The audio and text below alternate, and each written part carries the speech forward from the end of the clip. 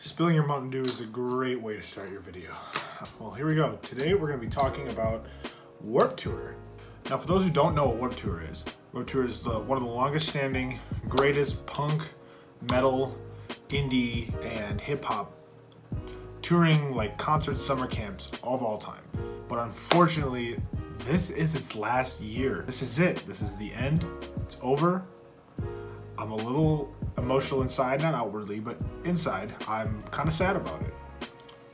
So today we're going to be talking about Warped Tour, what it meant to me, and since it's coming up in a couple days for me, what bands I'm going to see. I'm going to recommend you guys some bands, and yeah, let's get right into it.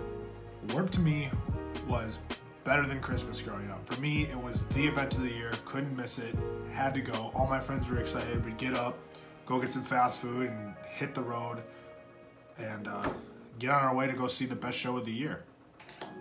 Warped has brought me to see bands like Every Time I Die, Attack, Of Mice and Men, The Chariot.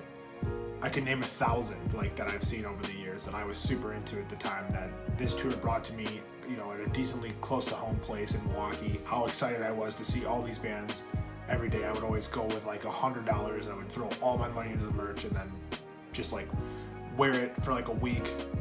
All the t-shirts I bought, and just I wouldn't be able to talk about anything else. It was the greatest day of my year, every year, for pretty much 8 years.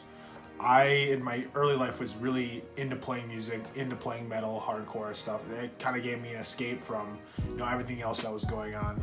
You know, something to look forward to, see my friends. You know, it was always like a meeting place. Like every time there was a show, I'd run into people I wouldn't see forever. Like I would be like, oh, I haven't seen you in 3 months. How's it going, man? It's like we never left. You know, it's like we never stopped hanging out.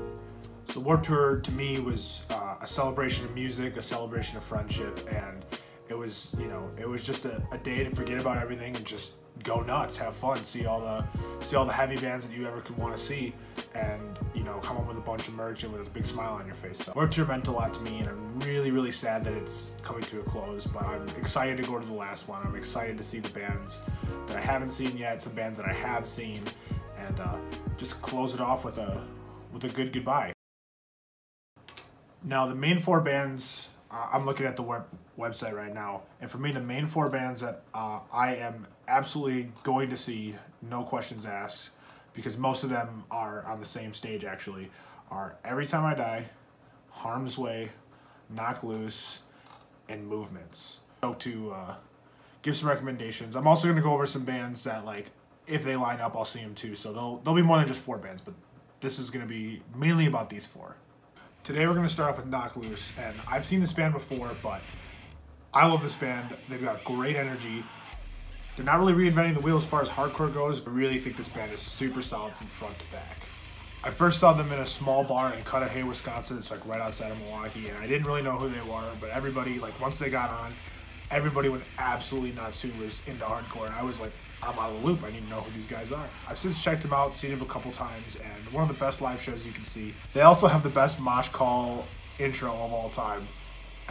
It's incredible. Here's a look at it.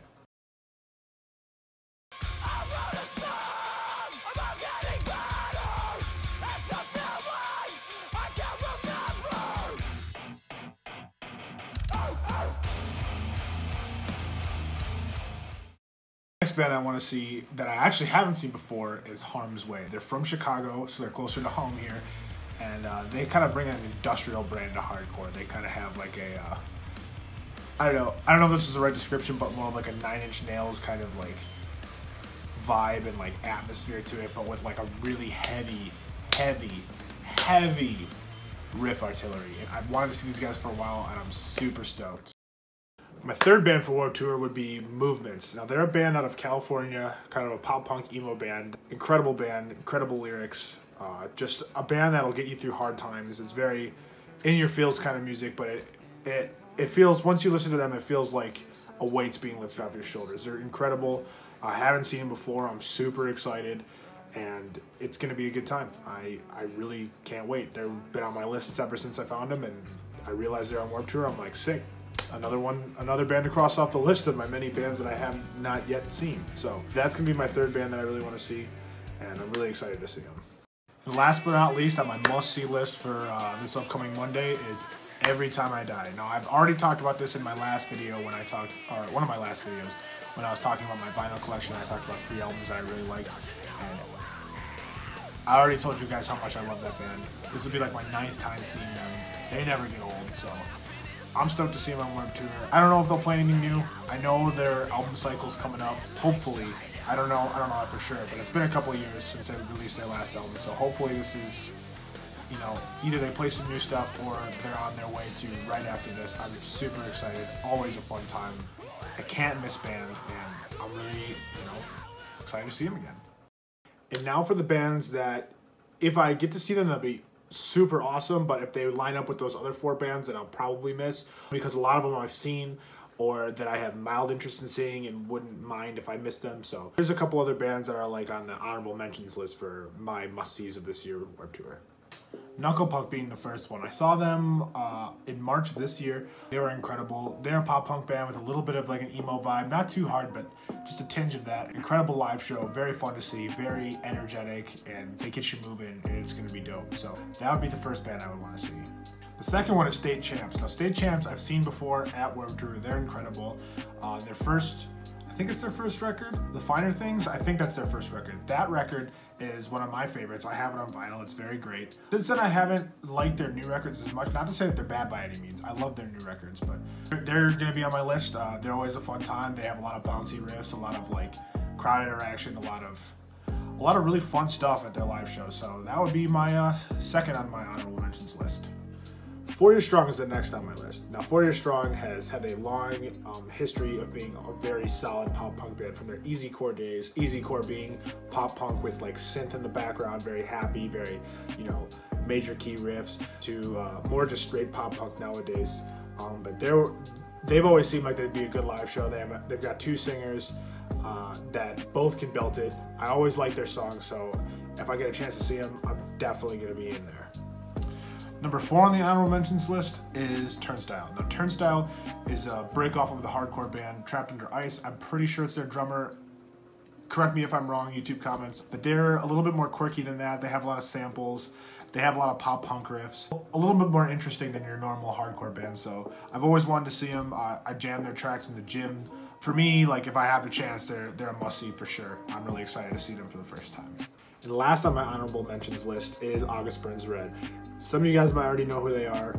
They need no introduction. They're incredible. They're Grammy nominated. They influenced so many metalcore bands. I can't tell you how many bands tried to sound like them in the late 2000s. The reason they're on my honorable mentions list is I've just seen them so many times. I can't tell you how many Warped Tours they've been on, how many other shows they've been on that I've seen. It's probably in like the 11 to 15 times I've seen them. But they're very solid, and if I get a chance to break away for a little bit, I'm gonna go check out their live show. They have a new album out that I actually haven't even listened to, so I have to do my homework on that. Hopefully I can catch their set and see some of the new songs live, see some of my old favorites live, and just see them once again. They're always great, so why not? And that about does it for my Warped Tour must-sees and recommendations. I'm really excited to go. It's in 2 days on Monday the 23rd. Can't wait to be there, can't wait to check it out. I might vlog a little bit of it, but for the most part I want to enjoy my last year at Warped Tour. Just give a really good goodbye, be present in the moment, and just check out all the bands. So I'm going to film some of it possibly, but it's not going to, if I do a vlog, it's not going to be a very comprehensive, very thorough vlog. So thank you guys for watching. If you liked any of the bands, let me know. If you have any bands that you want to see on Warped Tour that I didn't mention it below and tell me why. But yeah, I'll see you guys in the next video, and yeah, see you later.